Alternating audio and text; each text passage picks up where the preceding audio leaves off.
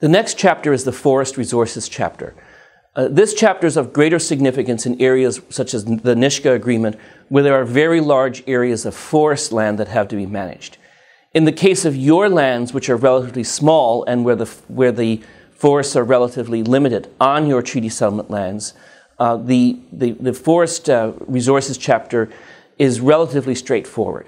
Essentially, it provides that your land will be treated like private land for the purposes of managing forest resources, which is a very favorable treatment.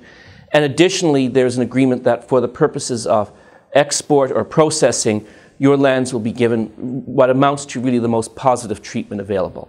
There are also provisions in the Forest Resources chapter that involve the governments having discussions about how to coordinate forestry activities off TSL and on TSL so that the activities that are done on either don't affect the other. And finally, there will be a discussion between AIP and Final about how forest fires will be managed and paid for if forest fires occur, and additionally how measures to ensure forest health are dealt with.